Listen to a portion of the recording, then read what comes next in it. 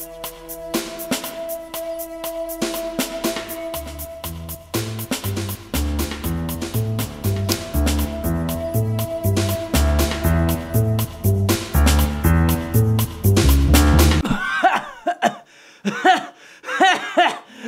god! Oh god! Oh, I forgot how horrible cigarettes are.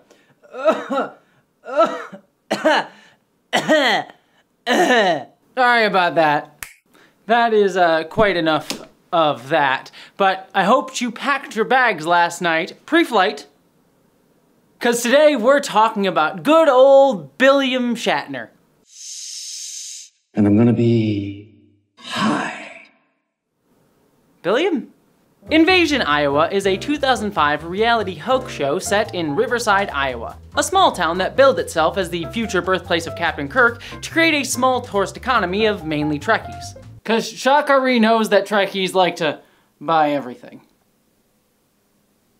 Invasion, Iowa focuses on the future star of a TV series based on a Twitter account and Captain Kirk himself, William Shatner, coming to Riverside to direct and star in a low-budget B-movie that's full of lazy sci-fi cliches destined to end up in a Walmart DVD bargain bin.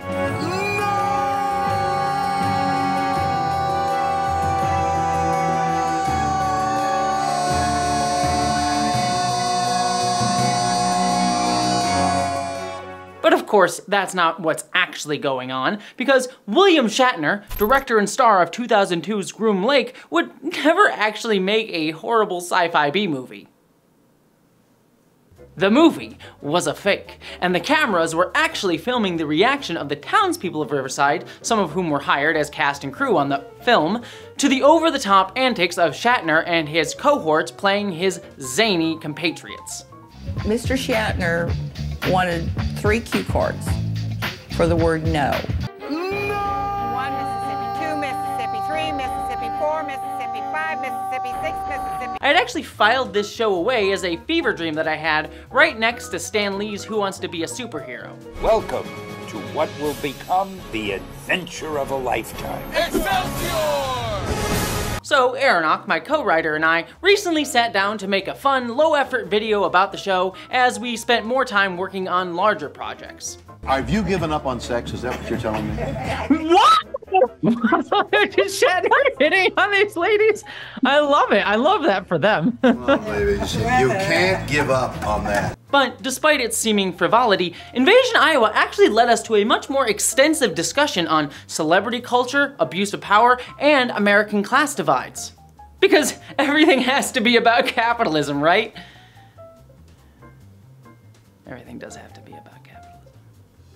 Can we not do something about the smell? I know some people were complaining about the smell. Well, some of us don't like it either, but that's the economy around here. If we look beyond Invasion, Iowa's forgettable surface, there lies a much deeper story. One that confronts us with more questions than the show ever intended to ask. How does a man like Shatner, who built a career on a series that inspired a look towards a more connected future, end up making a show that ignores the very humanity required to build that future? And what does that say about those who made it, those who were tricked by it, and those of us who watched it? Despite being trend-chasing schlock of the early 2000s, like Shatner as a cultural figure himself, Invasion, Iowa is just self-aware enough to think the joke is on itself, but is consistently unaware of the perverse disdain, contempt, and fetishization it exudes for the everyday people whose adoration and trust were required to make it possible in the first place. I still can't believe that I spent the day with William Shatner. Never had an acting gig before. Invasion, Iowa asks us to point and laugh at the townspeople of Riverside, even as the show unintentionally reveals their humanity and unmasks the condescending superiority complex of figures like Shatner and perhaps ourselves.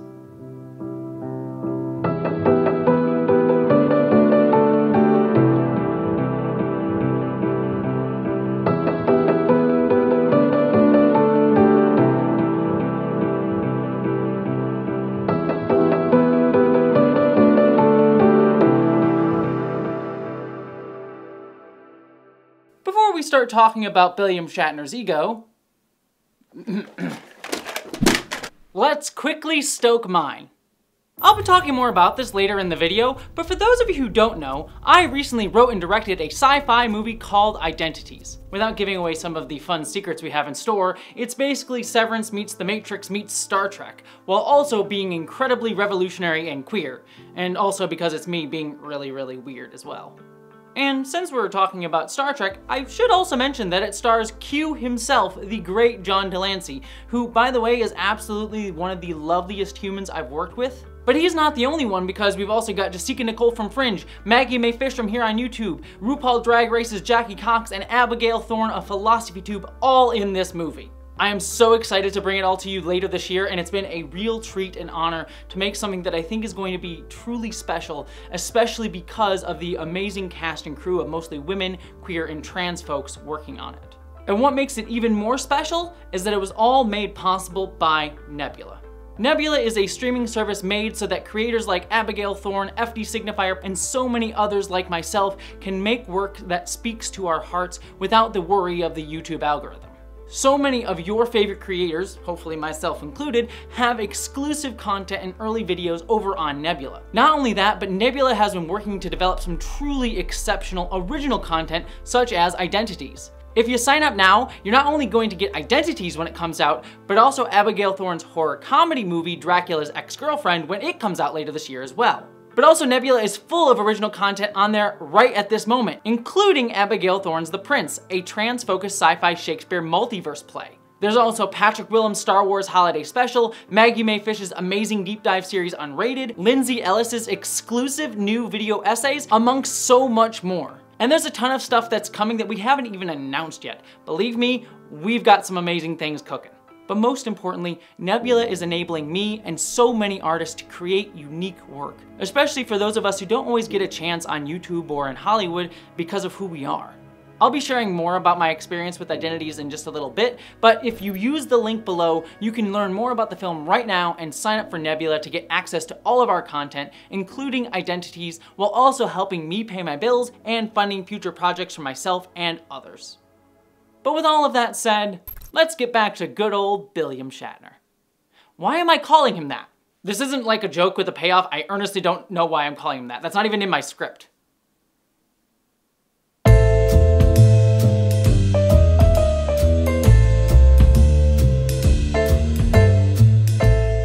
Invasion, Iowa came out in the era of popular prank shows like Punk'd or 2003's The Joe Schmo Show, often mean-spirited series meant to provoke embarrassing moments from their prank victims.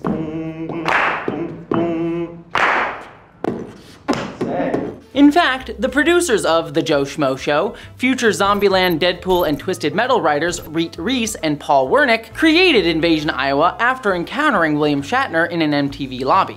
So we were sitting in the MTV lobby and we saw one of our heroes, William Shatner, in the lobby, and we practically accosted you, if I'm remembering right. I remember I ran a few steps. Honestly, that's how I wish every TV show came into being, by cornering William Shatner until he agrees. The Joe Schmo Show is a clear spiritual precursor to Invasion, Iowa. I'd highly recommend T1J's excellent video for a deeper analysis, but in summary, the series centered upon an everyday guy, Matt Gould, taking part in a Big Brother-style reality game show where, unbeknownst to Matt, every other contestant was an actor playing out elaborate scripted sequences meant to elicit comedic reactions out of Matt. Kip discovered Hutch's ass in his memento book, and Matt lost it. What the fuck are you talking about, dude? They're a couple Polaroids. Hey, I'm sorry, I didn't think you'd freak out like this. And yes, that is Cricket from It's Always Sunny in Philadelphia. The problem, however, was the profoundly mean-spirited lens through which the show viewed Matt. Most of the pranks make Matt the butt of the joke, pushing him to do something embarrassing or placing him in stressful situations, so that we, the audience, can point and laugh at how ridiculous he is. Can you give it some rhythm? Ha ha ha ha. Ha ha ha ha. I really wanted him to make noise, like make a sound. I don't know, I just thought it'd be funny. I'm sorry, Matt. And yes, that is Kristen Wiig.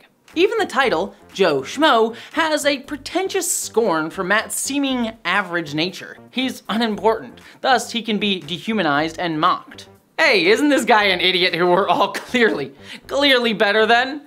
Is the tacit perspective the producers present as the given viewpoint of the series. Wyatt and Reese try to involve us, the viewers, in their implicit sense of superiority through their ridicule. But this assumption cuts against the truth of who our schmo, Matt, actually is. You don't feel at all bad that you might hurt her feelings or something like that? Dude, let me just say this. I'm just saying at all. Okay. Multiple orgasms. I didn't make her feel bad at all, trust me. Reality TV, which masquerades as an authentic reflection of life, is anything but genuine. Rather, it often thrives on contrived narratives and promotes self-absorbed behavior. Reality shows intentionally seek out individuals who are willing to play into the ego-driven nature of the premise, turning what could be real-life situations into orchestrated spectacles, which ultimately makes it not much different than actual fictional television or movies. But when we watch these shows, we're all buying into the performative nature of the world that it sets up. Joe Schmo, though, does something different.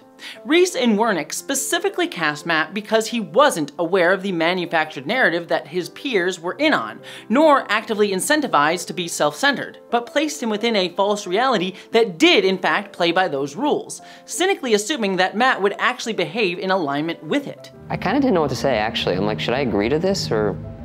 But yeah, so Hutch would agree and maybe backstab him later. And ultimately, they were wrong. Matt showed himself to be a genuine stand-up guy, empathizing with the self-centered characters around him. Matt just turned his back. Out of respect for, you know, this relationship, he turned his back so we could talk to each other. I'm not doing anything wrong. But the show had been set up to treat Matt with the callous disregard they expected him to treat others with, and thus displayed constant cruelty to him by treating him like a fictional character to be milked for drama. It got so bad that at one point, Matt broke down on camera after Wyatt and Reese made it appear that the entire cast betrayed him by voting out a man who had become a father figure to Matt. Dude, nothing is worth this. No amount of money. Why put yourself through this? It's stupid. For what? Matt's clearly distraught emotions led the cast to question the ethics of the situation, because they were also human beings as well and had empathy for him, leading to a complete tonal shift for the second half of the series. Suddenly, the show became about making Matt look good rather than trying to make him the butt of the joke. If they had continued in the direction the show had started with, it would have revealed the dehumanizing cruelty inherent to the series' conceptual assumptions in a way Wyatt and Reese weren't ready to self-analyze. And this may be why their sequel series, Invasion Iowa, tries to take a different tact with the target of its joke. Enter the man who once won an Emmy for playing James Spader's TV lover, William Shatner. We may not have sex, but ours is an affair of the heart. And we do spoon well. Boston legal references, anyone? Is the internet ready for those yet? Are we as a culture ready for those yet?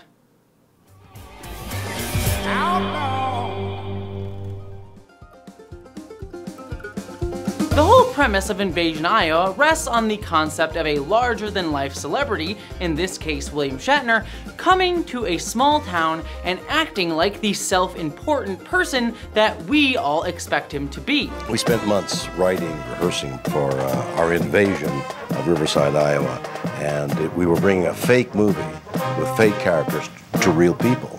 We were actors playing to an audience that didn't know they were watching a show. It's about Hollywood coming down from its ivory tower to the real America, and being precisely the celebrity stereotype for the townsfolk there. And that's how Wernick and Reese repeatedly talked about the show. You know, William Shatner, their hero, comes to this small town. They don't have any sort of idea other than this has got to be real. People always say, you know, I challenge people to say, you put yourself in their position. There's no way you sniff anything outrageous going on. Instead of some schmo being the butt of the joke, it's William Shatner, a willing participant in the joke. First of all, yes. Mr. Shatner, I wanted to say welcome home. Welcome home.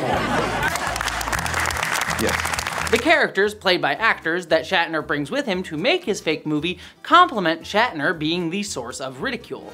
Kirk Ward as Tynan, my insane body double. Ernie Grunwald as Steve, my kooky spiritual advisor. Garth Chan as Max, my evil studio executive. And me, William Shatner, as the eccentric star. The idea of William Shatner having such a big ego that he has a young, sexy body double despite his age. Hey, you been working out lately? I mean, you're my body double. You're supposed to have... I worked out today. Supposed to have abs. Or that he has a stereotypical spiritual guru that everyone in Hollywood is supposed to have, fits perfectly within making fun of Shatner himself and the Hollywood glitz and glam. And the pilot episode starts with this framing in mind. After announcing his movie to the town, Shatner visits a small diner to get to know the people. But as he chats, he slowly starts eating from a man's plate and even goes so far as to eat his burger, as if he's entitled to the man's food by virtue of being William Shatner. Yes, it is a mean joke, but it's ultimately making fun of Shatner. Throughout the show, Shatner shows off his Emmy in casual conversations and constantly name drops Priceline.com, a brand that he was a well-known spokesperson for, when we all know he should have been promoting Kayak.com. Go use Kayak.com. Kayak.com, creator. I'm not actually being paid to promote Kayak.com. It's just the thing that I use to get my flights. It works pretty well. I don't give a shit what you use whatever works for you. Another good bit has Shatner jokingly start a petition to rename Riverside after himself to Billsville. Listen, Bill Pope, come over here a second. I want to bring up the idea to change the name of Riverside to Billville. Then one of the fake cast attempts to do so in order to surprise William Shatner and make him like him more. Talking to Jim Pickering, and I want to do something special for my uncle, and I want to make a Billville sign. A good parody of how celebrity egos get stoked and fed. Welcome to Billville, home of Emmy Award-winning William Shatner. We're changing the town name unofficially right now, but is that a cop? Shatner also does an intentionally terrible stand-up routine, and no one is willing to tell him it's bad because he's a celebrity. What crazy celebrity would be complete without a bad stand-up comedy routine? I'm not saying Father Rich's sermons are boring, but about 20 minutes I was like, beam me up, Jesus. Oops. There's also the time that Shatner gave all of his cast and crew Shatner-branded hats to wear called Shats. But they're not hats, they're shats. All of these jokes are Shatner actively choosing to be the subject of mockery. What? Yes, I shat myself. What of it? I'm a Trekkie. You thought I wouldn't buy the merchandise? I may want to live in a post-scarcity, moneyless society, but I still want the merch. I'm a bad anarchist. All of this is playing up the idea that Shatner is more focused on building up himself or making money than he is being a human being or making art. The movie, which Shatner screens scenes from every night, is horrible, but no one wants to tell him because he's William Shatner. We watch as everyone awkwardly tries to hide their laughter at how bad it is. She's been sent to take you back to the Emperor for your impregnation. There is one way to ensure the success of your mission. It's a show that centralizes its humor around celebrity ego and our often inability to honestly wrestle with the power that it gives and thus the isolation that power causes. Unlike the Joe Schmo Show, which placed an everyday man in a fake reality, Invasion Iowa tries to interrogate the fake reality that celebrities find themselves within every day.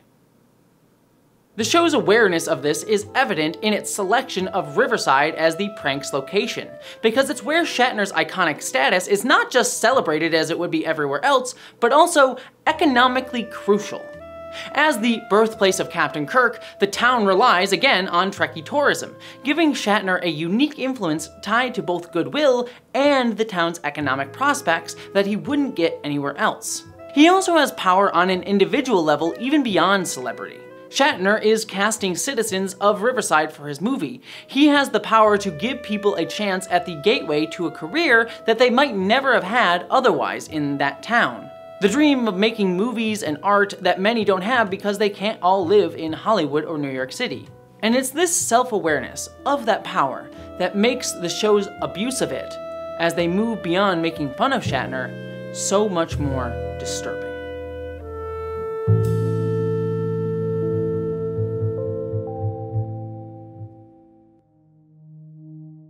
Shatner holds auditions to find candidates to cast in his fake movie and be the prank's unknowing central figures. Throughout the process, the edit lingers on bad auditions, asking us to chuckle at people who never thought their audition footage would be used publicly. Shatner and company wield their power to push auditioners into performing embarrassing acts that make them clearly uncomfortable so that we can mock them. Dance. Hey.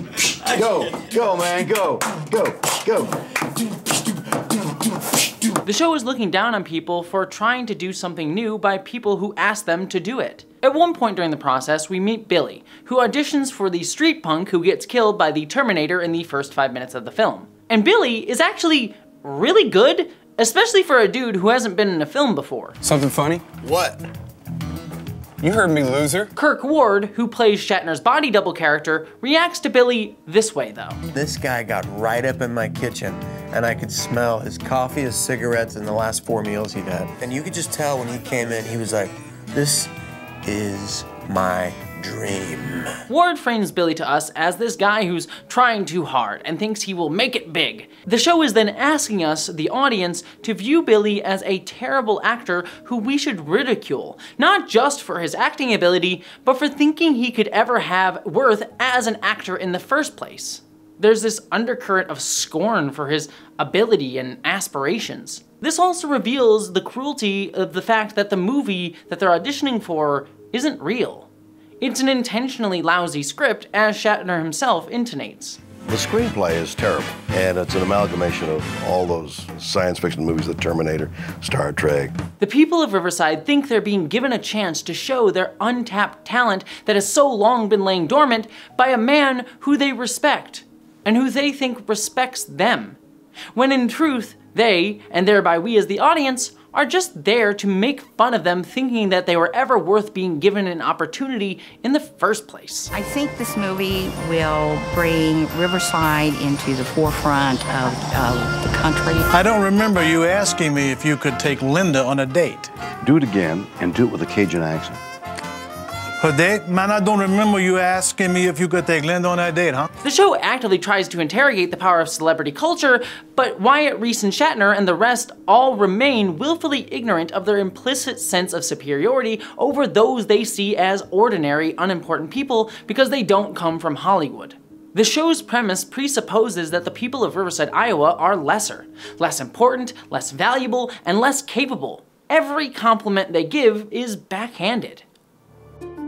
Compare this to the recent 2023 show, Jury Duty. Basically the Joe Schmo show, but with a courtroom twist. Ronald is assigned to jury duty, but doesn't know that everyone is an actor. But at the same time, I'm having a good time. I mean, these are great people. Like Ross said, I would never hang out with a handful of these people, but having been forced to, it's nice, you know? You just get to meet new people. Ronald is never put into situations where he is the butt of the joke, or made to look embarrassing for our amusement. Instead, we're mostly watching a mid-quality network sitcom in the style of Parks and Recreation or Abbott Elementary, that just happens to have a real dude in the middle of it all. How are you that psychic? Because this happens every day, Barb. There has not been a single day that we've had that's just been smooth. There's always something crazy that comes up. This literally feels like reality TV. Oh. Instead of cutting away to the actors laughing at how hilarious or stressful the situations for Ronald are, they never actually break character, even in the interviews. I'm fine not being for a person, and Ronald and I have actually just started discussing the possibility of me being his assistant, so it's good. The show itself never breaks the fourth wall of the situation outside of its opening titles, where it tells us that Ronald is a real guy, allowing us as the audience to fully invest in the scenario and identify with Ronald himself. I also am racist. Sir, please have a seat. I'm sorry, you're a racist? I did not think Noah would run with it, but he definitely gave it a shot, and it did not work out for him. Similar to Shatner in Invasion, Iowa, James Marsden plays a heightened, self-absorbed version of himself. I'm supposed to be getting the Lone Pine script soon, and that's going to require my full undivided attention, so I wouldn't even have the bandwidth to deal with all of this. Lone Pine's the name of the movie, by the way, in case anyone was confused. Who would have thought the guy who played Cyclops would ever have that big of an ego? Marsden never puts Ronald in a situation where Ronald looks bad, but ensures the joke is always on Marsden himself or other consenting actors in the scene. Tell me that Ben Schwartz was the voice of Sonic. Oh, yeah, I kind of forget about him sometimes. I thought he was hilarious. I have to apologize to the guy, man. That's exactly what I have to do. I told him I heard it was a shit movie, so. When the actors reveal themselves at the show's end, the series takes a whole episode to showcase how they worked to ensure that Ronald was never in compromising situations. Man, it sucks that this was like staged, because man, you have no idea how many people I was gonna tell about that. You have no idea, man. James Marsden went down there and jumped on a bed so that they could have sex that's not sex. While the entire premise of jury duty remains ethically dubious, it never actually works to belittle its subject. Ronald is not someone to laugh at, but a surrogate for us as viewers to empathize with, laughing along with him at the ridiculousness of the situation, allowing for a truly heartwarming, graceful show. Because I liked the people that I got to know, you know? So. We're good actors, we're not that good. 90% of what you saw is really a part of us. Yeah, here's the deal, we all fell in love with you. Invasion Iowa, in contrast, constantly tries to get us to laugh at the people of Riverside in the scenarios that Wyatt, Reese, and Shatner set up. Take, for example, how they have one of the Riverside actors, Wayne, say the word hogwash as part of their script. In the time card thing, they didn't help me out a bit because she couldn't be in the spot where I could see her. Line. I've never heard such hogwash. Beans and corn grown in the sky, I've never heard such hogwash. Which the show then cuts back to in every single episode to basically say, look at the way this hick talks, isn't it funny? I've never heard such hogwash. Will they continue to be fooled? Find out tonight. But it's the line that they wrote for him to say. And being frank, he's not that bad of an actor. He's supposed to be playing a hick farmer in the scene. The show does this over and over and over again, creating scenarios where we're meant to laugh at the people of Riverside despite those moments being created by the show itself, revealing just an utter disdain for everyone involved. That's it, Scotty. That's it. Just being involved has just been amazing. It's been a privilege just being asked to work on it. On his ass, Scotty. Yes. And that disdain reveals itself for me in a moment when the actor playing the spiritual guru says the name of the mayor of the town. Mayor Pope, or as I like to call him, Mayor Pugh. You can just hear the smug sense of superiority dripping from how he says it. Pugh. I'm not gonna lie, I had an incredibly visceral reaction to that moment when Aronach and I watched this show. I like to call him Mayor Pugh. I'm sorry, what? Fuck this man. I call him Mayor Pugh. Like making fun of this man's last name. Go fuck yourself. That bit right, that moment right there pissed me off more than anything else that I've seen so far. Like, there's worse things that have happened, but that moment was just such blatant, like, holier than thou bullshit. There's just a degree of resentment, or I don't even know. It was just mean. Yeah, that was just mean. the entire way that dude just said that was very mean. That moment is just so symbolic of the series' constant, mean-spirited, condescending attitude. The editing is particularly egregious in reinforcing this. At one point, Shatner gets Scotty, a townie hired as an on-set producer, to perform Shatner's over-the-top hype-up routine that Shatner himself faked making with his guru. A light! And the light Give of the it universe. Give it up! Light! Yes, and the light. Smite you! Step in my way, I'll smite you! Smite you! This clip of Scotty embarrassing himself at Shatner's provocation is then played as the end credits for every episode after that without context, asking us at the end of every show to laugh at Scotty's humiliation. At one point, Shatner needs a scream sound effect for a scene, so he has the townspeople perform squealing, and the mayor of Riverside makes an honestly really great sound effect. Which the show then constantly cuts to over and over and over again. Are you crazy?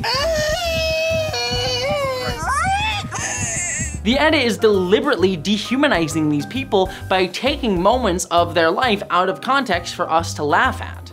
We are meant to see these people as silly and ridiculous, and as this happens, the joke slowly but surely drifts away from Shatner and over to the people of Riverside.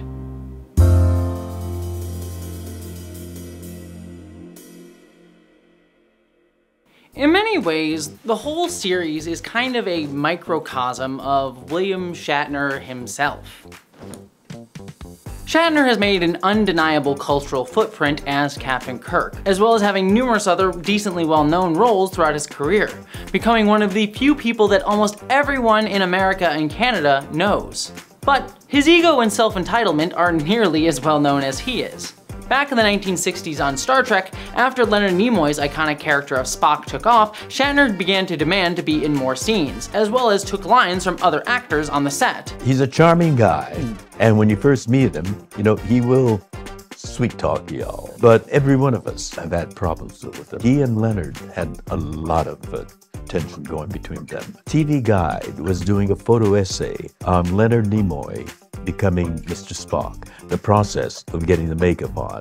And then half an hour later, Bill comes in and sees what's going on. He turns on his heel, gets to a phone on the set, and shortly a minion comes over and dismisses the photographer.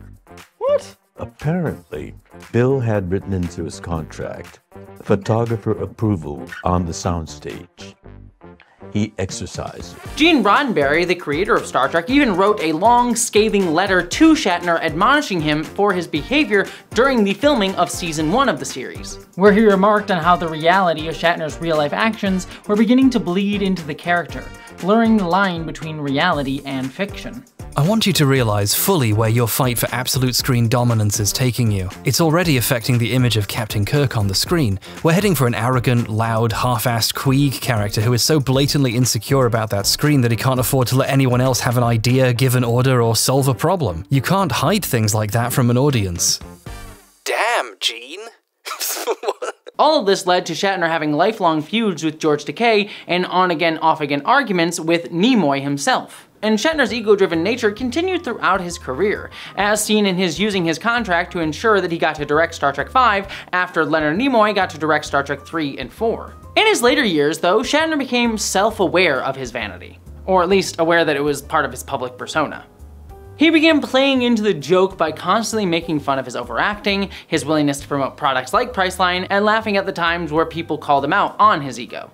When I directed Star Trek IV, I got a magnificent performance out of Bill because I respected him so much. And when I directed Star Trek V, I got a magnificent performance out of me because I respected me so much. This self-parody aspect actually fits really well with Shatner's persona as an actor. There have been a ton of jokes about Shatner's overacting over the years, but it's also part of what makes him so enjoyable to watch, especially when he's placed next to more emotionally contained actors like James Spader or Leonard Nimoy. That dichotomy, by the way, along with Shatner's queer-friendly camp acting style, is also partially why so many of his characters end up the subject of queer shipping online.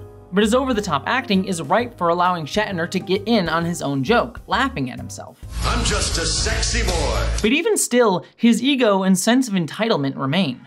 Hell, the week that I'm writing this, Shatner gave old man yelling at clouds vibes on the artist formerly known as Twitter, complaining about how Star Trek didn't include him in a promotional banner and how it must mean that modern Trek's creators are afraid of him and trying to erase the past. Extreme, I'm not mad, you're mad, and the woke are coming to get me vibes.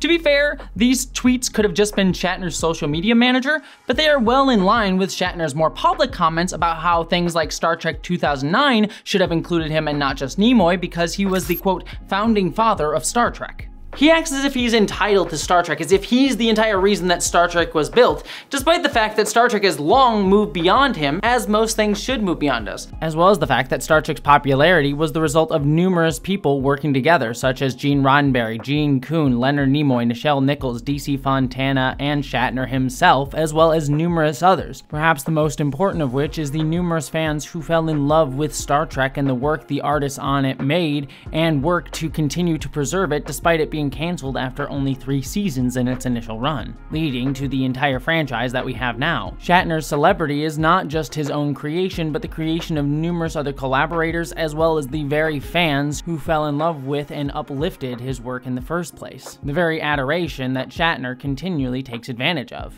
But it goes to his misunderstanding of Star Trek as a whole, because Shatner has talked about how he said that Star Trek was never woke, again giving Fox News vibes. Star Trek, if you can get past the admittedly very problematic, cynical corporate attempts to make it a franchise brand, is at its core a series owned by fans who believe in its philosophy of a better future that accepts all of us as equally worthwhile, unique human beings simply by the fact that we exist. It's infinite diversity and infinite combinations, as I have tattooed on my wrist. The glory of creation is in its infinite diversity. And the ways our differences combine to create meaning and beauty. This playing into his own ego as a joke ultimately still serves Shatner's ego. It makes him the center of attention. George Takei has spoken about this in recent years, how Shatner intentionally plays up his feuds with him or talks about his ego whenever he has a book to sell. When Bill has a book to sell, he needs publicity and accuses us of using him. Even his Twitter spats generate news articles about him even when there's no news to be had. If William Shatner had been born into my generation, he easily would have become a drama-farming Twitch streamer with all the kerfuffles he likes to start. Shatner, though, is self-aware enough to know to make fun of himself for the camera, but also does nothing to actively break down that sense of self-importance and superiority. His self-awareness is simply hollow. This is also ironic given the context of where Invasion Iowa aired. Like the Joe Schmo Show, Invasion Iowa aired on Spike TV, which pitched itself as the first network for men. In a way, only early 2000s advertising campaigns fueled on pure testosterone could.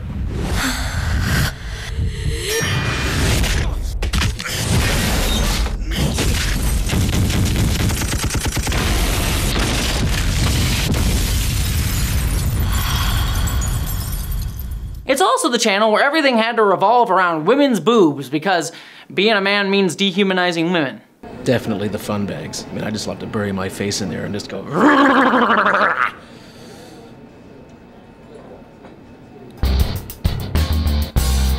I say that jokingly, but in truth, the entire predicated nature of a society is built on the hierarchy of man versus woman. And so to be a man, at least in the sense of how our patriarchal society wishes to view it as, in the hierarchical dichotomy that we have set up, it means inherently viewing women as lesser and as objects to be pushed around, to be laughed at, scorned, or treated badly. Trigger warning here, I'm gonna show an image of Matt Walsh, but we can even see that in things like everyone's favorite Logan cosplayer and Daily Wire host Matt Walsh saying this exact thing recently on his show.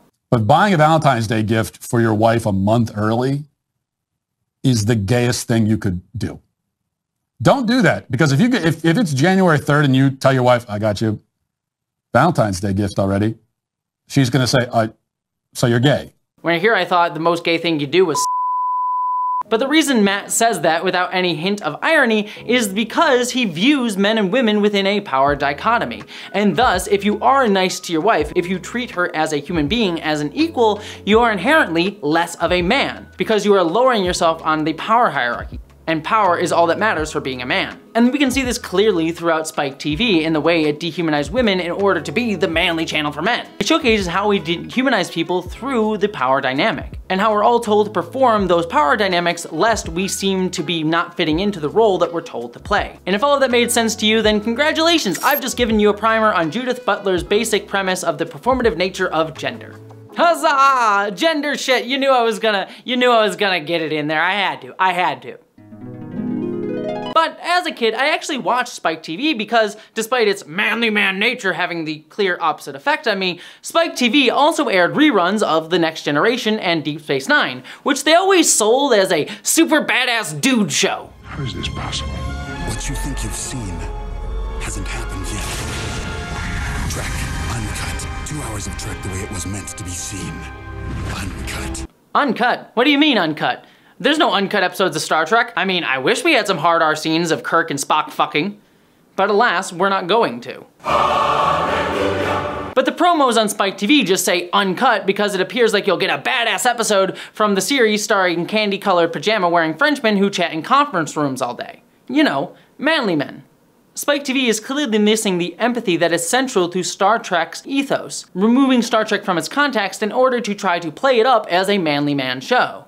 So for all of these reasons, Invasion Iowa is a perfect fit, given that it stars William Shatner and actively looks down on the people that it's not marketing to make money from. And you can see this dehumanization in Invasion Iowa's promos. And before I play this, I need to say, there is a lot happening in this promo.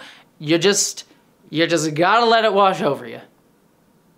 The farmer, the housewife, the mayor, the town, the punk, the priest, and everyone around. They were all pawns in my wicked plot to fake shooting a movie when we're really not.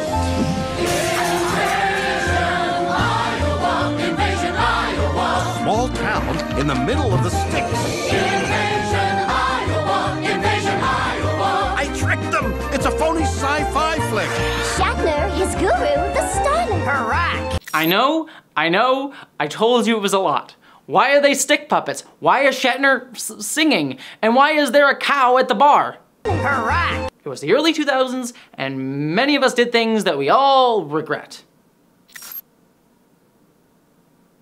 But here how Shatner describes the people of Earthside as pawns, and these real people as the farmer, the punk, and the mayor, as if they're just as much stock characters as the cast that Shatner brought with him to Iowa. They are not individuals to Shatner or the show's creators, they are objects and props for their own entertainment and profit.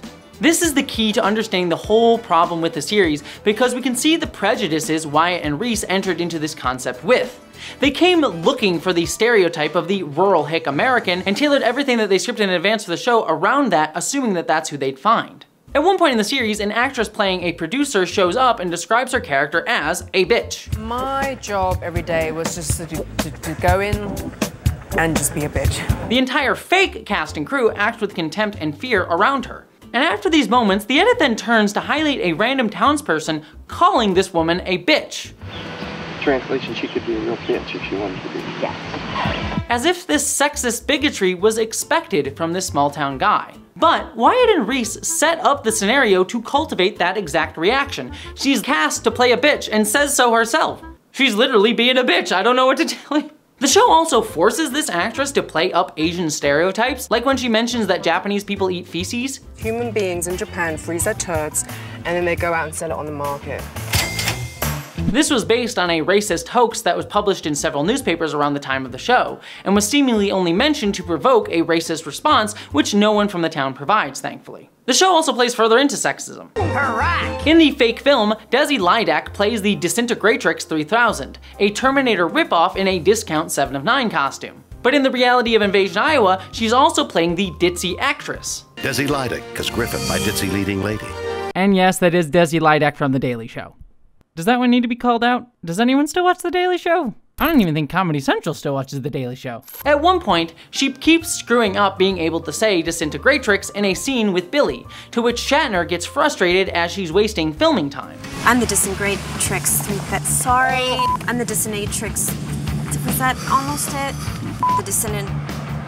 Keep going. Disintegratrix 3000. The show is seemingly trying to get Billy to empathize with Shatner and get upset at the supposed professional screwing up by leaning into a sexist trope of the dumb, sexy blonde. The producers assume that Billy is going to side with the power in the situation, with William Shatner.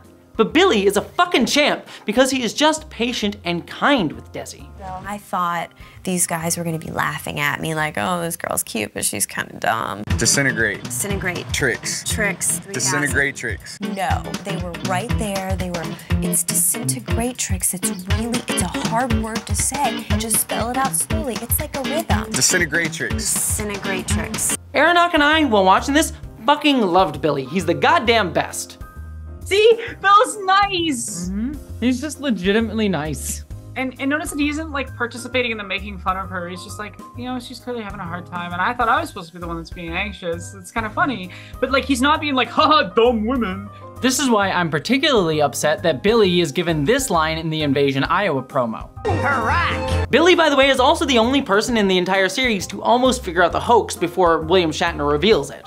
With William Shatner, you never know what is going on. Bill Blank, he was more astute than anybody else, I think. This reveals how much empathy Billy has because he realizes that this entire situation does not feel real. Something to the effect of, you know, it's just sometimes this seems so weird. It seems like maybe I feel like I'm on a reality show. If they say it's not right, it's not real, you're making fools of us, and I'm going to tell the town, we're dead. Now, long story short is we're going to get Bill gone, Bill Blank gone. This whole segment is also frustrating because it also shows that Jessie has clear skill as an actress. At one point, she has to cross the road as the Terminator, Disintegratrix 3000, and looks both ways before she crosses the street, which Desi, out of character, laughs at. That's the street, no cars, safe to go through.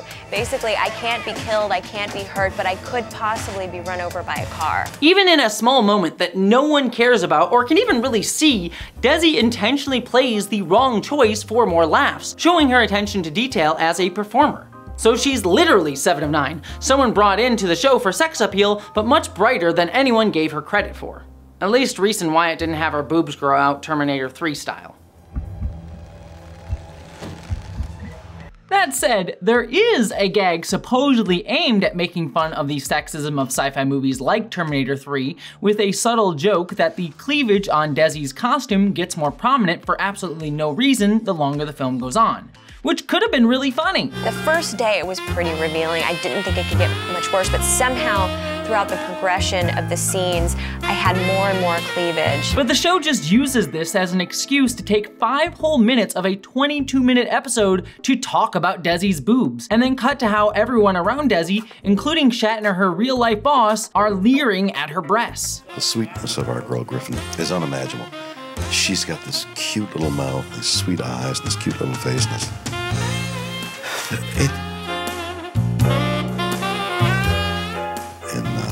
Delicious figure.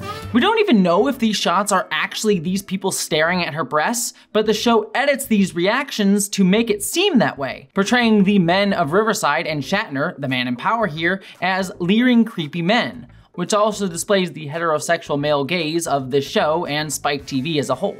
So like most of the show, it takes a self-aware joke, in this case about sexism, and then just unironically makes it into creepy sexism. Speaking of, the show has numerous jokes at the expense of Desi's breasts, such as when Desi reads the town a terrible children's book that she's supposedly writing, within which it's clear that the fake character she's playing is clearly just trying to justify having gotten artificial breasts. Why do penguins with big wings get everything they want?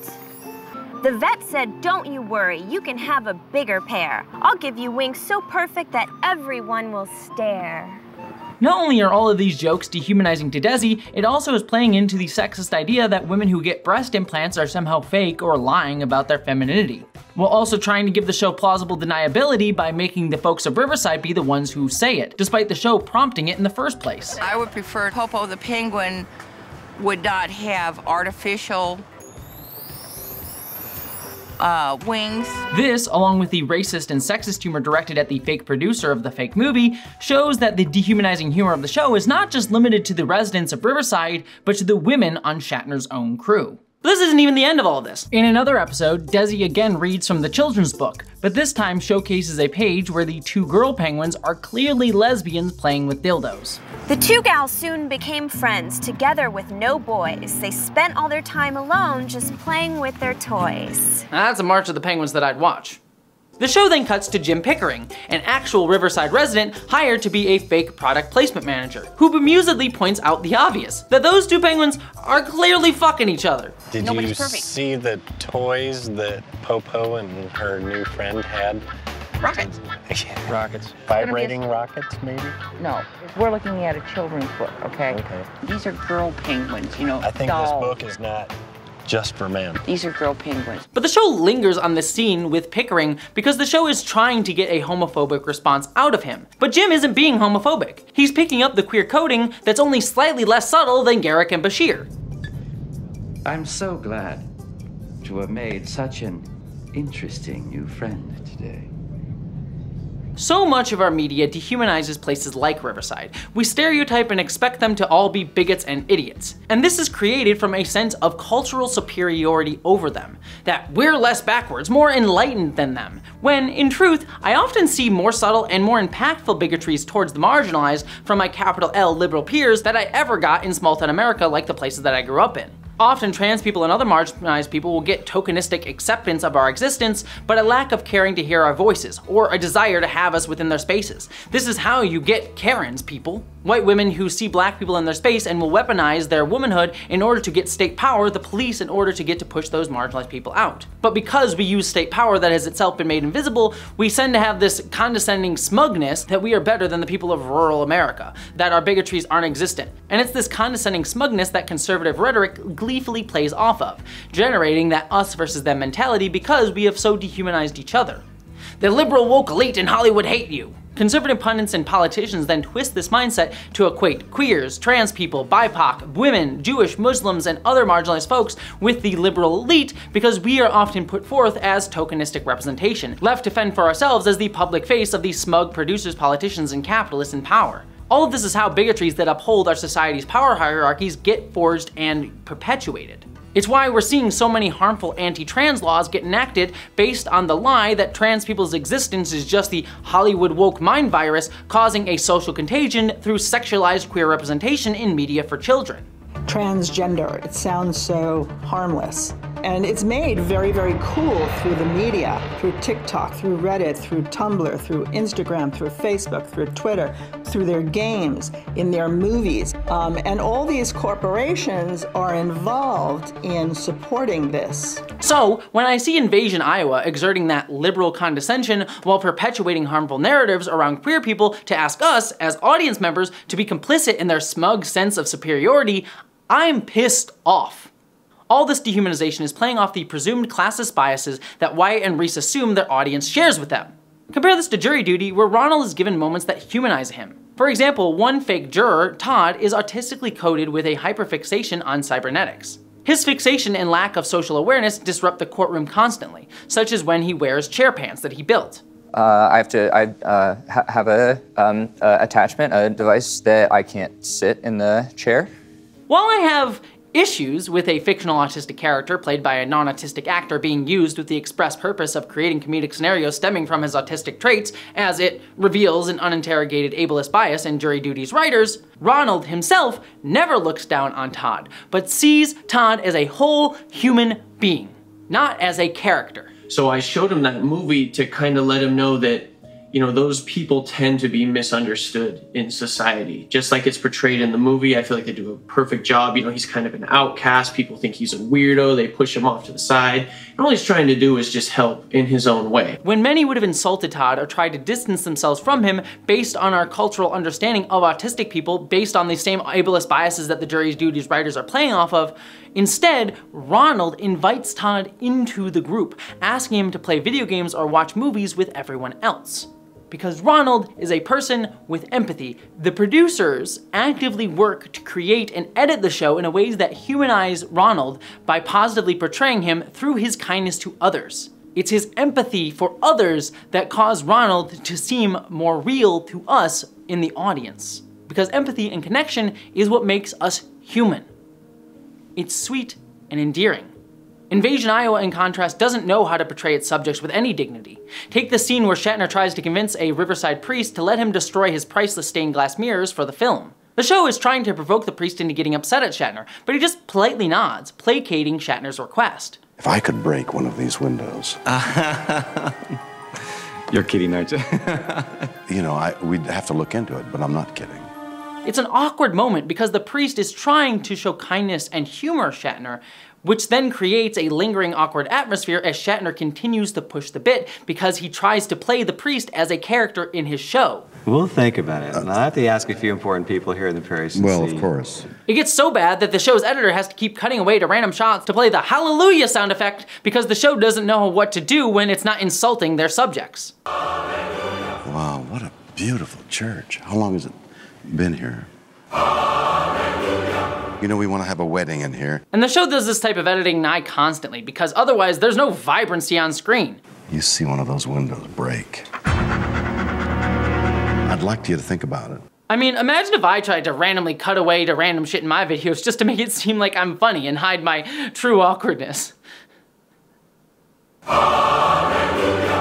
It would just be cheap and reveal the inherent meaninglessness of my work that I live in constant anxiety of you all one day discovering and leaving me forever unobserved, proving that my existence is a futile endeavor if I'm not being watched constantly, soon to be lost in the ever-flowing river of time. It goes like this, the fourth, the fifth, the minor fall, and the major lift, the baffled king composing hallelujah, hallelujah, hallelujah, hallelujah, hallelujah.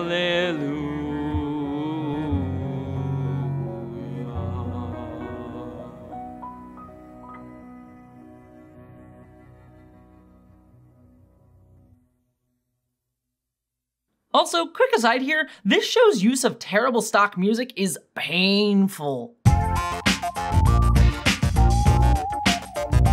Invasion Iowa doesn't even dehumanize just the main subject of the show, but the entire town. There's one moment where Shatner films a terrible fight scene with Riverside citizens acting as extras, who all react to the scene, you know, like film extras are supposed to do. But apparently, we're supposed to find them doing their jobs ridiculous and hilarious. One woman was just going,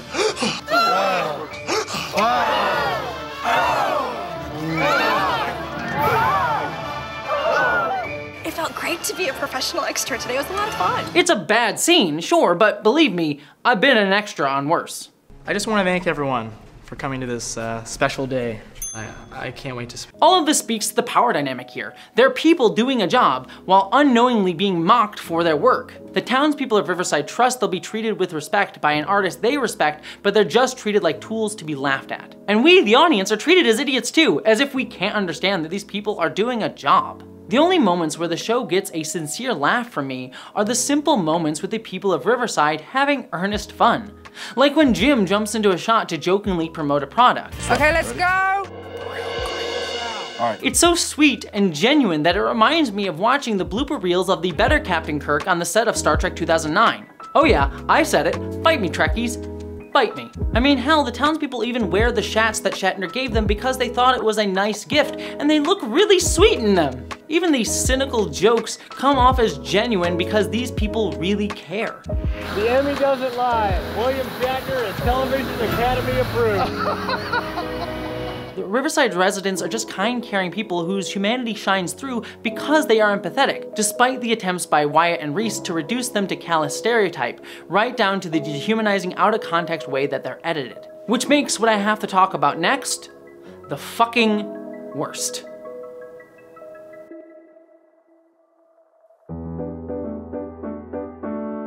Until now, everything I've discussed is nothing too unusual for a mid-2000s prank TV show, outside of its celebrity focus and cheap sci-fi sheen. But we actually haven't talked much about the fake movie's production, and that's because it's fucking awful. Some of the movie set pranks are focused solely on the film being a terrible B-movie. At one point, they lather Shatner up in embryonic fluid meant to look like, well, let's just say it's unbecoming. Get it? Becoming? Because it's a B movie? And it looks like semen! Despite Shatner looking like me on a Friday night, it's lazy, crude humor that yes, I can get into from time to time, but is ultimately just emblematic of Spike TV at the time. Uncle Bill, I haven't seen a load like this in a while. Oh, stop. But the larger problem is that most of the pranks are Shatner, Wyatt, and Reese creating intentionally a toxic, unsafe work environment. On the day the bitch producer arrives, Shatner tells Scotty to keep Kirk, Ward, and Desi away from each other so they don't end up dating and ruin things in front of the producer. Keep an eye on him, Tiny, and report back to me what's happening. Okay. But then, Kirk and Desi intentionally leave set to go fake flirt, forcing Scotty to go find them and pick them up. What? Nobody needs to be babysitting you today. Oh. At the very least, Scotty has none of their excuses. That's your cover. I'm not babysitting today. Seriously, fucking go off, Scotty. But what this is doing is placing Scotty in a stressful situation where he believes that he's trying to keep a set from falling apart in front of a demanding producer. He feels that he has the responsibility for protecting everyone on that set's jobs because these two idiots are going to fuck off.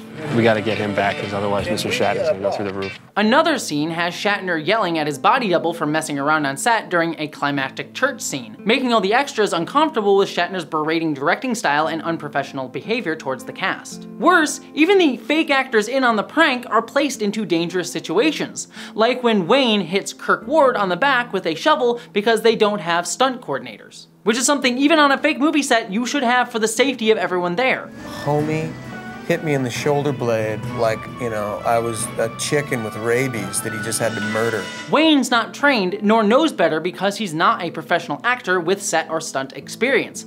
Ward could have gotten seriously hurt and it would not have been Wayne's fault. Yet despite this happening on the first day of filming, so they could have taken precautions to prevent it from happening in the future, it happens again to Desi later on. And it could not have been any harder.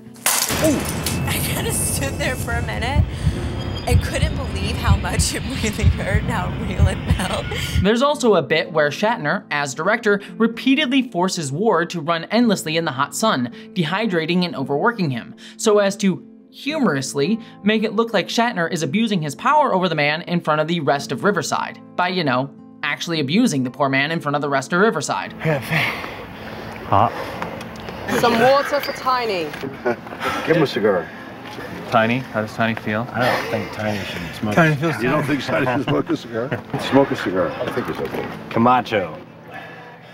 You feel sexy? The show also creates toxic situations outside of Shatner, such as how Shatner's fake assistant clearly plays that he's scared of the quote-unquote bitch producer's anger in front of the Riverside residents, generating an air of fear on the set. I look hideous. No. Did you do this on purpose? No, why would it? Are you kidding me? One of the worst pranks involves Shatner again yelling at people to turn off their phones on set, until, at one point, his phone goes off while he's tied up for a scene, causing him to get even angrier. Whose phone is that? Cut. Whose phone is that? Whose phone is that? I think it's yours. That what? It's yours. The show then cuts to Brooke Lemke, who is an actress from Riverside who thinks that this movie is going to be her first big acting gig as a leading lady, who is clearly uneasy with the situation. Brooke is later interviewed for what she thinks are behind-the-scenes videos, where she says how fantastic Shatner was to work with, as the show then intercuts her interview with her being clearly uncomfortable on set with Shatner. Get me out of this thing! Working with Bill was much more relaxing than what I thought it was going to be. Whose phone is that? Whose phone is that? He's been very pleasant to be with. Isn't it funny watching an actress feel uncomfortable and unsafe working on a film set because the director, a powerful man, is acting out, but she can't say anything because of the explicit power difference? Isn't that just hysterical? I mean, it is hysterical because woman, but... Ha! That's etymology humor. It gets even more uncomfortable when you see the actors who were saying nice things about working with Shatner before the prank was revealed, then say that they thought it was ridiculous and that they were uncomfortable after they know it's safe to say anything negative once the prank is revealed. Well, I was gonna pull out after the first day. But all this still isn't even the worst of it. At one point, Kirk Ward strips almost naked with the intent to make the Riverside actors uncomfortable. Kirk Ward also intentionally wears tight pants and even accidentally exposes himself at one point during a baseball game in front of the cast. There's also a time that Shatner has his assistant reach into his pocket, so we can all laugh at how his hand is close to Shatner's junk and how uncomfortable that makes Shatner's Riverside cast. Isn't laughing at borderline sexual harassment in the workplace funny? It gets even more uncomfortable when Brooke has to perform a scene where her character asks Shatner to sleep with her. If I'm already pregnant, I can't become pregnant. I don't understand. Shane, this is hard for me to say. There aren't a lot of men around here. As if it's funny that you have an actress tricked into performing a scene for a film that isn't even real, where she then has to hit on the director in charge, who she thinks holds her career in his hands. She's very young, William. I know, we were talking about that. I hope it's gonna be all right. I'm sure it is. I'm sure it is. You're all right. Brooke, and you know, he's old enough to be her grandfather, and she's this 22-year-old non-actor. Not to mention that the entire fake script's premise is that an alien emperor wants to impregnate Brooke's character. She's been sent to take you back to the Emperor for your impregnation.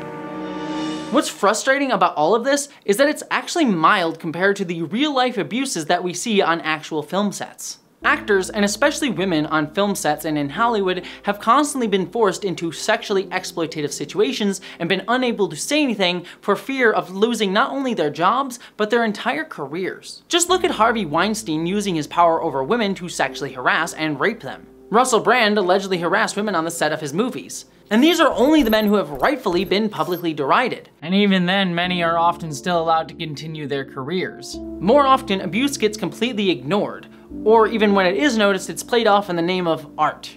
Sharon Stone was tricked into not wearing underwear for her scene in Basic Instinct, and not told that her genitals would be shown in the film itself. Yet the movie was praised at the time for this shocking moment of supposed feminine manipulation, which only occurred due to the exploitation of its lead actress.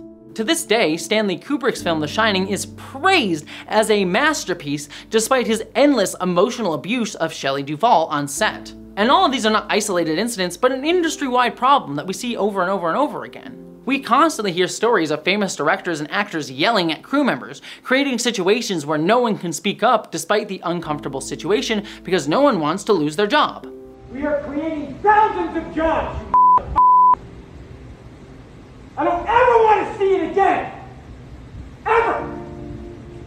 And if you don't do it, you're fired! And I see you do it again, you're gone!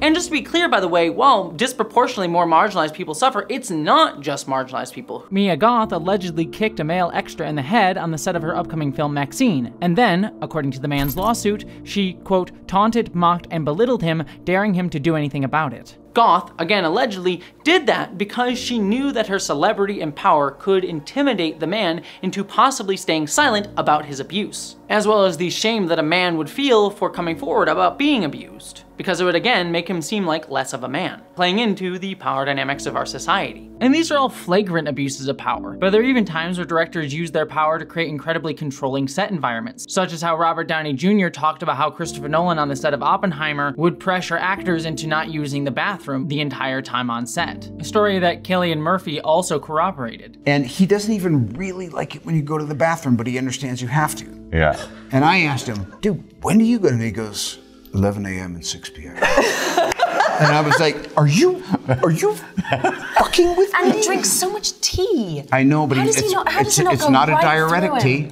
No, it's not.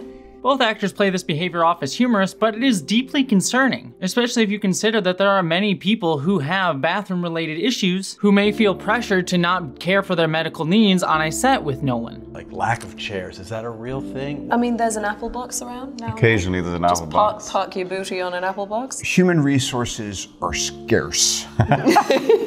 It makes me wonder if caring for the safety and needs of his cast and crew, or taking time to make sure disabled people are able to work on his set, is considered wasted time on a Christopher Nolan film. Chris, from all the films he's done, he deplores waste. Yes. He is a conservationist of the highest order. Or is it probable that Nolan doesn't hire many marginalized folks because it's considered a distraction on his set? Or he considers it taking away from the professionalism of the job? Something that Hollywood never talks about because Nolan is consistently praised as this amazing director who we all need to venerate, and his perfectionist style is seen as admirable. Every single person has come to set knowing that they have been hired because somewhere along the line, Chris thought that you did a good job. And this goes for crew as well. While all those lower in the hierarchy are seen as needing to suffer or be pushed aside to accommodate greatness, the needs or protection of the marginalized is vilified. Take intimacy coordinators on film sets, a role that's gaining prominence in Hollywood on sets nowadays, which is akin to stunt coordinators for intimate scenes in order to make everyone feel comfortable and safe. There's an active disdain pervasive throughout Hollywood for that role that we can even see in shows like The Idol, where an intimacy coordinator, played by the fantastic trans man actor Scott Turner Schofeld, was locked in a bathroom for doing his job. It's a very big bathroom. Please. Fucking What are you doing? so fucking hey, hey!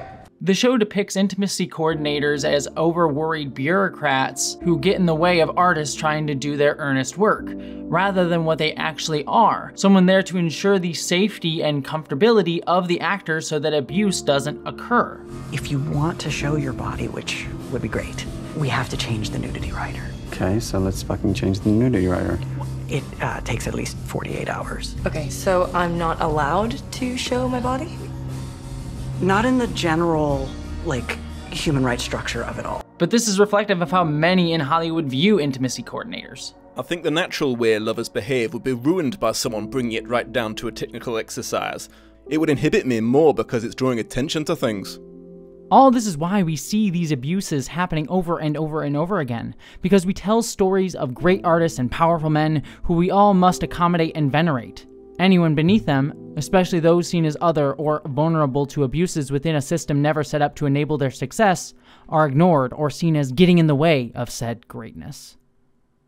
Recently, I filmed my own sci-fi movie, Identities, that's coming out in a little bit. And for the film, we had a crew of mostly LGBTQ folks and women. And what shocked me most as a director was how many of my cast and crew were shocked that they didn't have to work on a set where they were treated like cogs in a machine or yelled at. And that's not me trying to venerate myself and say, oh, look at me, I'm a great director, but more me saying that I'm shocked that the way that I treated people wasn't the norm. I'm shocked by how much mistreatment marginalized people have grown accustomed to in the film industry and don't speak up about, because to do so would be seen as disruptive and a distraction rather than something to be listened to, because it means that they wouldn't be hired. That the norm is so far below the bare minimum of reasonable treatment of any human being, regardless of the context. Instead of dealing with how marginalized people are treated and seeing them as humans, they're often not hired, so studios and producers don't have to deal with the problems that they cause. This isn't even to discuss the fact that our stories are never even being told by Hollywood, and we're often just the friend off to the side or the tokenistic transgender Barbie. And never mind the shit that I'm gonna have to deal with someone who wants to become a director in a Hollywood system that values factory line directors and writers who pump out predetermined franchise installments rather than earnest art. We are told to reach for the stars, to reach for greatness. Yet our stories, our art, our very lives will never be valued as great by a culture with a vested interest in upholding a system of structural power built on oppression and exploitation reliant on the denial of personhood. We will never be seen as great, our stories fading into darkness. Instead, like the women of Shatner's crew or the people of Riverside, Iowa, we become props in someone else's story. The situations that Shatner, Wyatt, and Reese create on Invasion, Iowa are mild compared to actual abuse situations that we see on real sets. However, they have explicit awareness that what they're doing is inappropriate, but they still create that environment nonetheless to construct a scenario where we laugh at those made to suffer it. The joke is predicated on seeing abusive work environments as funny. Invasion, Iowa is a show that could only have been made in that specific era around 2005, as its humor is tasteless, but it also emphasizes, even if unintentionally, how much we still don't want to look directly at these types of abuses even today. Our awareness oftentimes only comes in casual dismissal, or we are asked to empathize with the abuser in the situation. I'm looking at you, Johnny Depp. Or worse, through our veneration of celebrity, we celebrate its usage. And this is the same celebrity that Shatner willingly wields to intentionally create fake art and laugh at those pressured to say nothing. And it's in that silence that abuses continue to occur.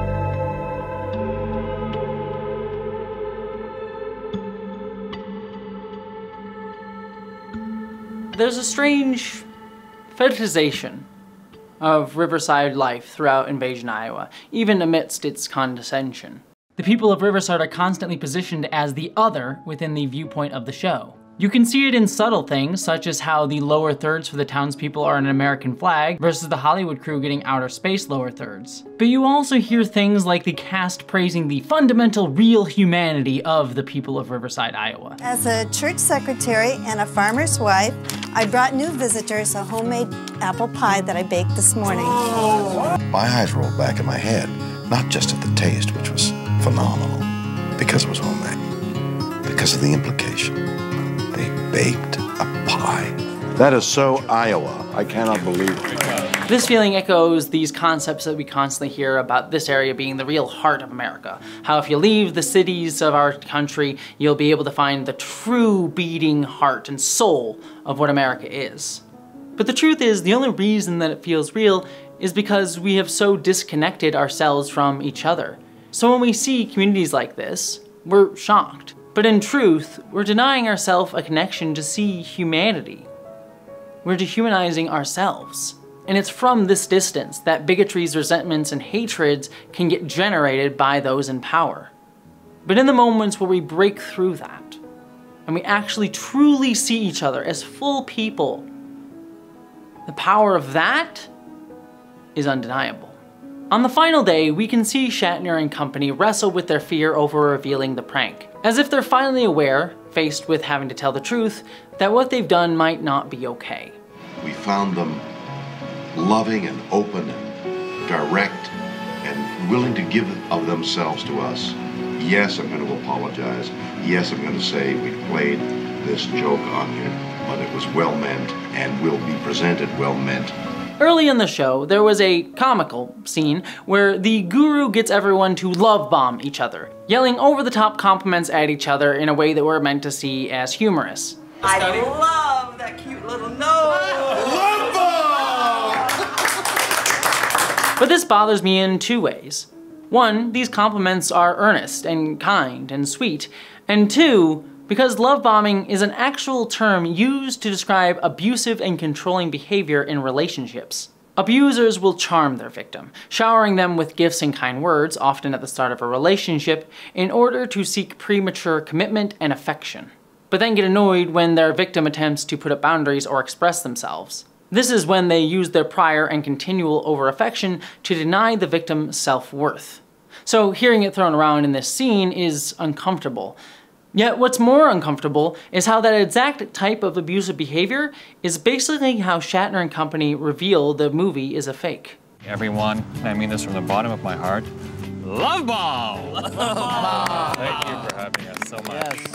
I gotta love bomb everybody, the town people, people of our area, and all you people that accepted us as much as we accepted you. They take the Riverside residents to a nice dinner where, after playing one final prank where the producer says the film is off, Shatner comes clean.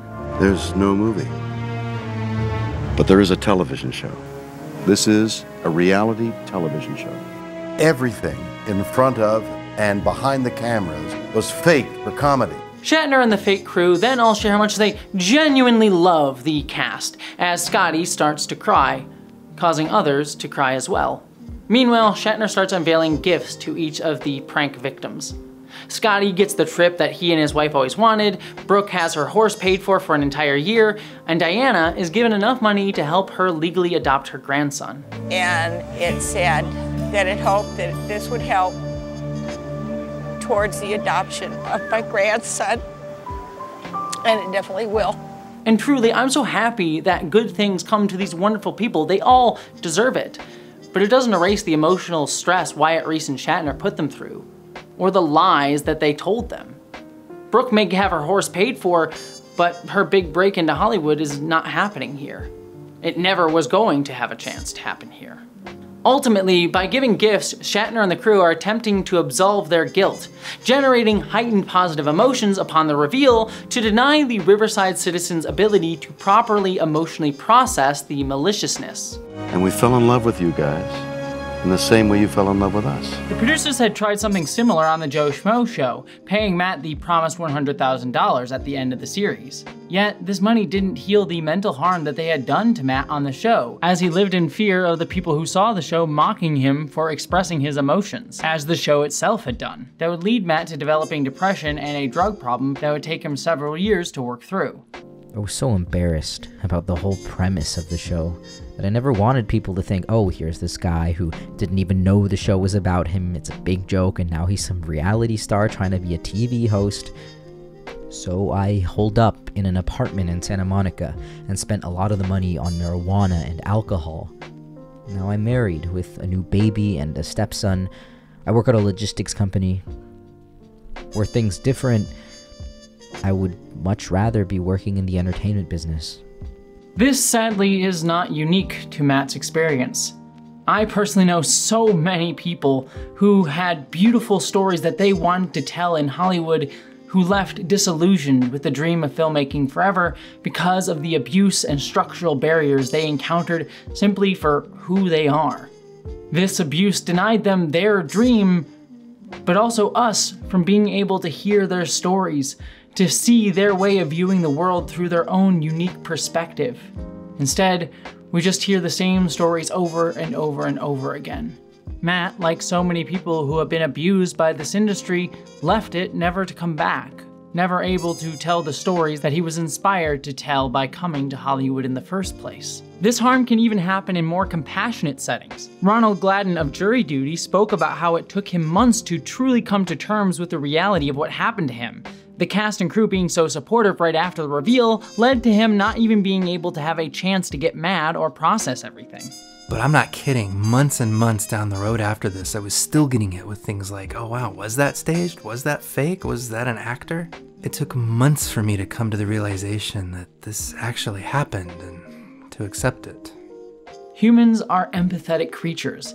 We invest our emotions into the people and situations around us. Our connections to what is happening are what makes it real to us. As Judith Butler said, performance makes reality. So to find out that it was fake, that your emotions were manipulated by people with power over you who changed your reality, is difficult for anyone to process. Even more so when it's done maliciously. All this is why, even in the best of circumstances, like Jury Duty, shows like this are ethically questionable and can lead to real emotional strain. And Invasion Iowa was not the best of circumstances. And we can see this laid bare when Wayne has none of it. Clearly not caught up in the love bombing.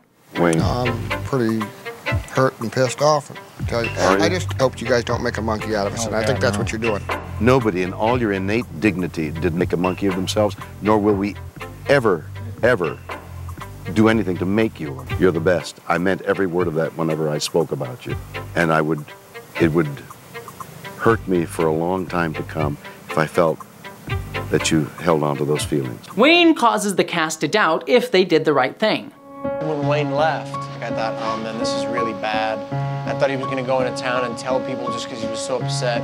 If Wayne Simon is one person that's mad out of these people, what if there's 100 Wayne Simons that are like, you lied to me? That is until Wayne shows up at the party that night where they were going to reveal the deception to the entire town of Riverside, thus giving the cast a feeling of absolution. Wayne showed up and he was happy. I was like, okay, Wayne's probably the biggest, strongest guy in town. He's on our side. I'm like, okay, we're okay. However, Wayne never says he forgives anyone. He only expresses relief that the town itself took the reveal well, underscoring his concern for his community's well-being. The reaction I can see, that looks like the town took it okay. But none of the cast and crew of Riverside, at least as far as we see, bother to actually check in with Wayne. They only seek a clear conscience and get it. Even the town's emotions are manipulated when Shatner donates $100,000 to them. A check hiding the truth. That money does not erase harm, nor is gift-giving accepting accountability for abuse of power and trust.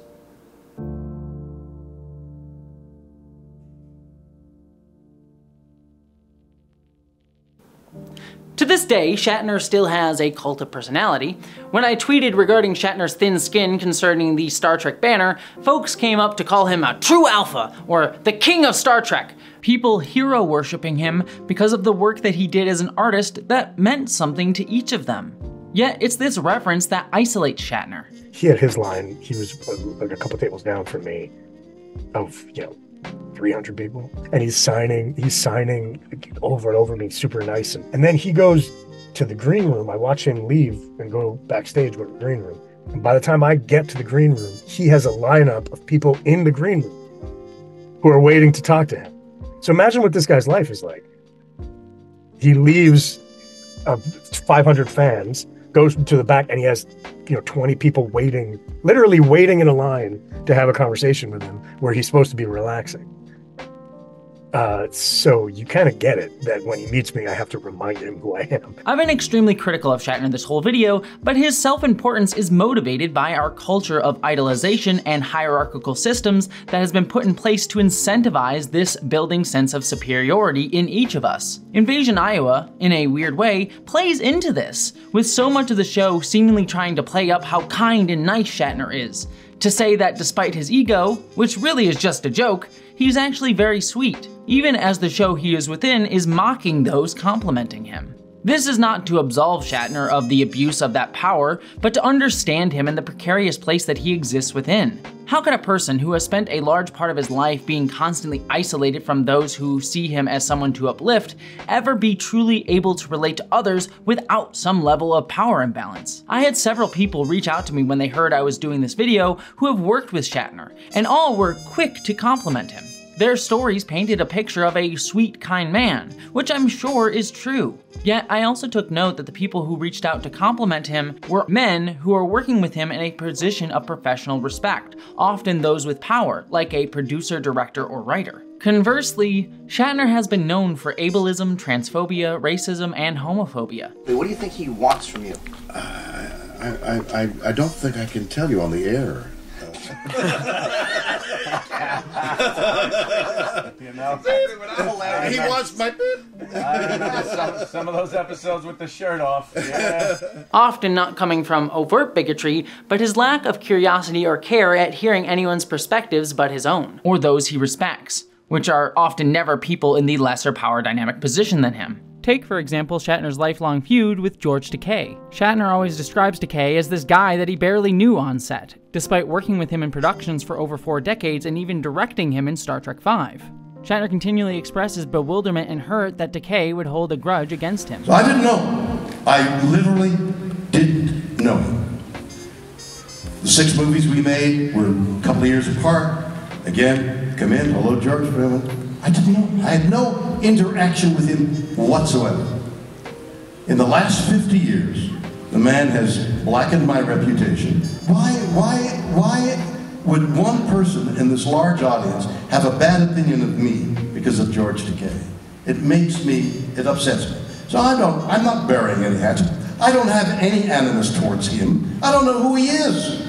But perhaps it is this exact lack of curiosity or consideration for how Takei felt on a set where Shatner was the leading man, the position that so often sets the tone for the other actors, that led to Shatner perpetuating self-centered behavior that caused Takei's resentment. On the script, the dialogue is me talking and the captain listening. And of course, the director setting up the scene on me. He comes on the set and he sees that. And then he takes the director off to the side and they have whispered conversation. The director comes back and the camera is now on Bill.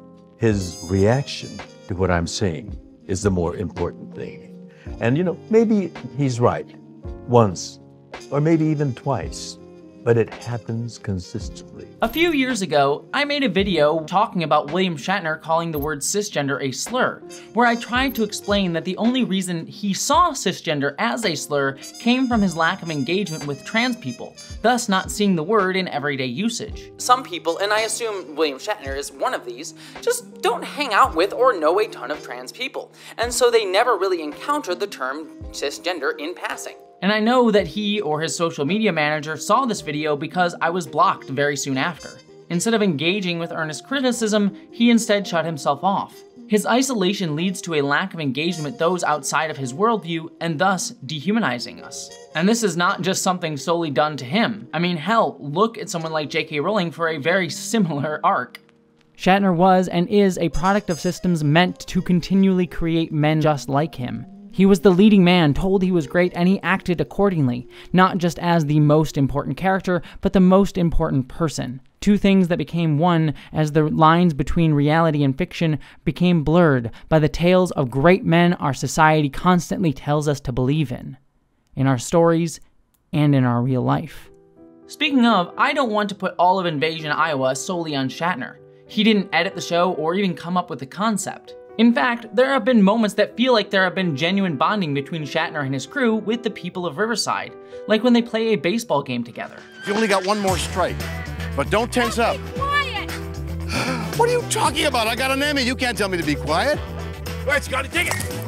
Yes, red. But these moments feel hollow, given the overall mocking tone of the series. These brief glimpses of connection read more like the producers intentionally trying to recreate the arc of the Joe Schmo show, but in a more perverse way, because it's done with calculation to create an artificial, cynical narrative rather than one built on true empathy. Thus, there are no real relationships capable of being formed here. And that's directly on the producers, even if Shatner came into this series with the best of intentions to uplift these folks rather than put them down.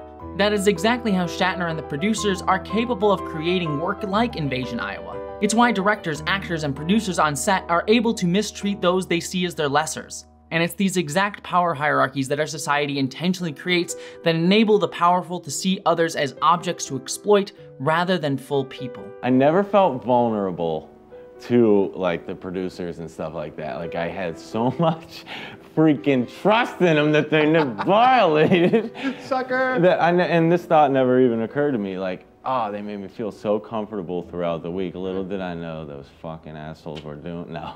Welcome to Hollywood, Mr. Yeah, Gold. exactly. Yeah.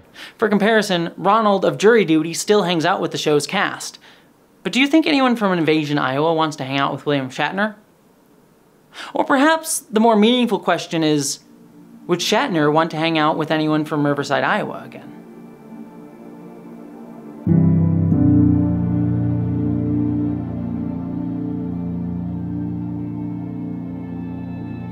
There is one moment to me that encapsulates the entirety of Invasion Iowa. Throughout the show, Shatner has befriended Don Rath, an older man. Their interactions are sweet and earnest, as Rath seems humbly gracious that Shatner takes time with him, a lowly townsman. It was really great to meet William Shatner. It's just like you were talking to your next door neighbor. This friendship was instigated because Shatner found it funny that Rath carried around a raccoon's penis bone for good luck. But despite Shatner's superficial reasons for befriending Don, on their final meeting, Don reveals how truly touched he is to have met Shatner. Thinking it's the last time that they'll see each other, Don gives Shatner a mug made by his late wife, one of the few that he has left. And at first I thought, there's no way I can take this. And then I looked into his eyes and I realized there's no way I couldn't accept it. Shatner, shocked, is genuinely thankful, prompting Don to ask him a favor. Don then takes Shatner to the gravestone of his late wife in the most heartfelt moment of the entire show. I'm overwhelmed by your sharing this with me, and I thank you for that, and I respect you for it. I wish he was here to see it.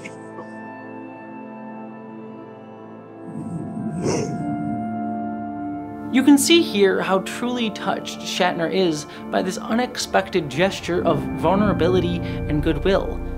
It's a moment of pure connection, of pure humanity.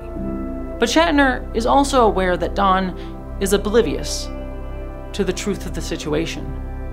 The assumptions and caricature of Don's town and the kind of person Don was that Shatner had seldom questioned before this.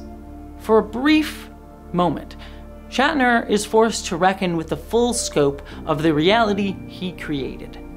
How Don's moment of earnest human connection has been tainted by Shatner's choice to abuse Don's trust before Shatner had even taken the chance to know him. It reminds me of another, more recent televised moment with William Shatner, when, a few years ago, Jeff Bezos paid for him to go to space, where Shatner got to see the curve of the Earth. Upon returning to our planet, you can see Shatner experience the overview effect, that feeling of intense identification with all humanity after being forced to see how we're all just blips floating on a giant ball through the endless void. How all we really have is each other. Breaking through this little thin blue skin that surrounds Earth, that provides us with life, broke through, and all of a sudden the blue is down below and the blackness of space. In that big window, it was only black and ominous, and that was death, and this was life, and everything else just stood still for a moment. I was overwhelmed with the experience, with the sensation of looking at death and looking at life. But Shatner's moment of genuine reflection is shattered by Jeff Bezos popping open champagne.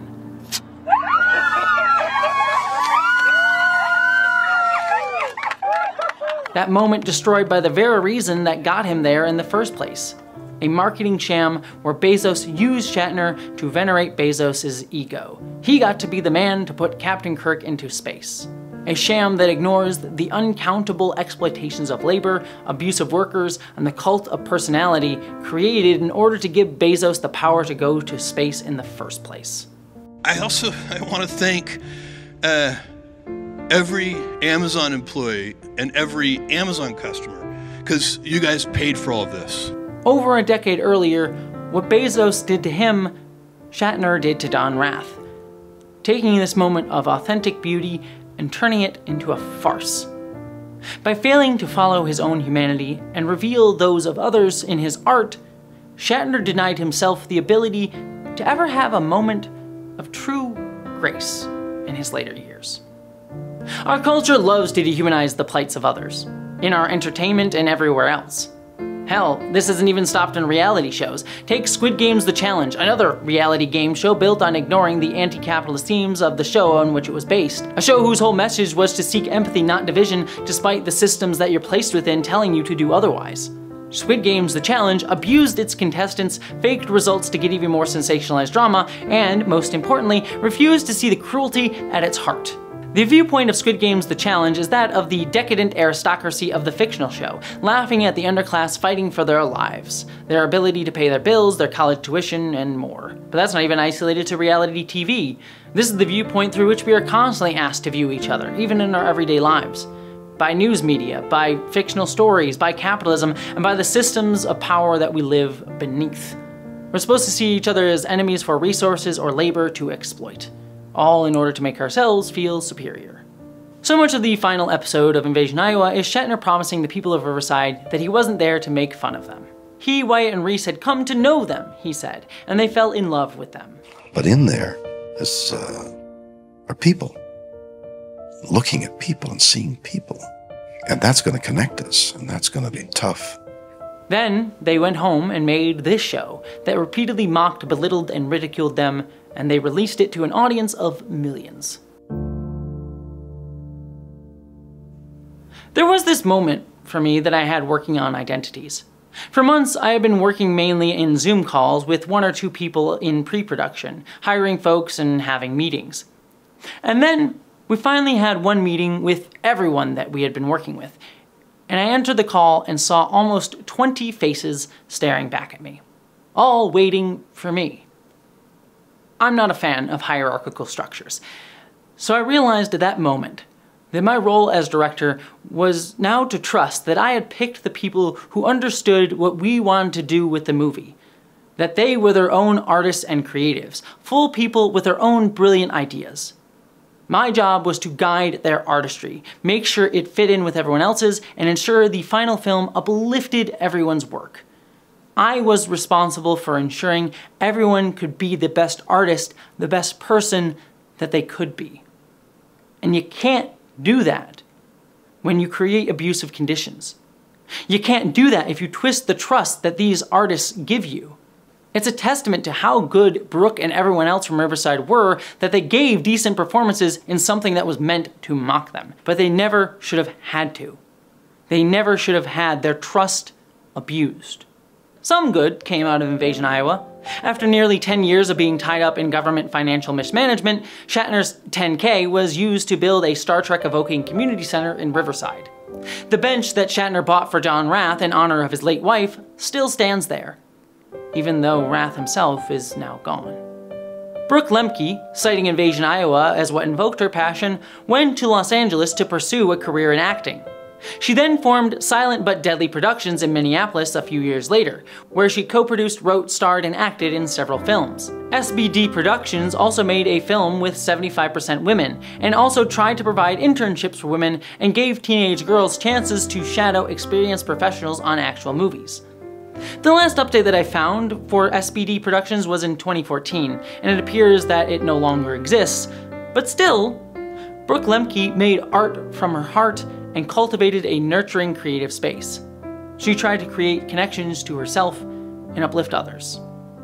Ultimately, Invasion Iowa forces us to ask this question. If, as Judith Butler says, our reality is made by what we perform, then what does it say that we create performances based on power and dehumanization? Where within that can actual connection happen? Maybe It occurs in the moments where our constructed realities, our fictions of power and control, break down. Somewhere in that membrane between worlds, between the binaries we mistake as reality and fiction, lies humanity. The line between what I really mean and where I had to lie but I really meant it was very fine. I walked a very fine line between loving these people. So where the lie was and where the truth was hidden from me at times as well as from them.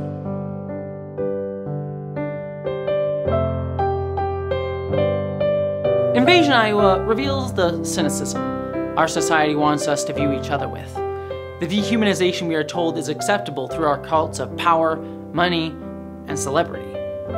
Through the series' disdain for others, the show unconsciously laid bare the painful truths that we look away from, and the humanity we often intentionally ignore. Yet it showed that even when we don't expect to find it, or even want to see it, humanity is there nonetheless.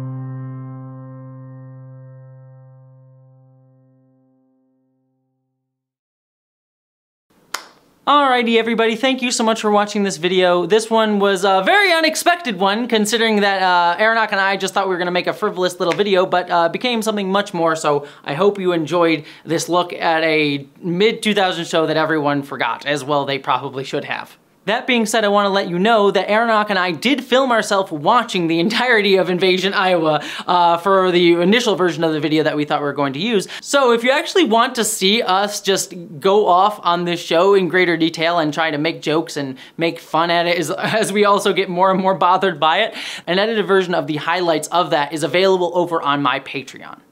Oh, look at the effects! Oh my god, the effects! My name is William Shatner.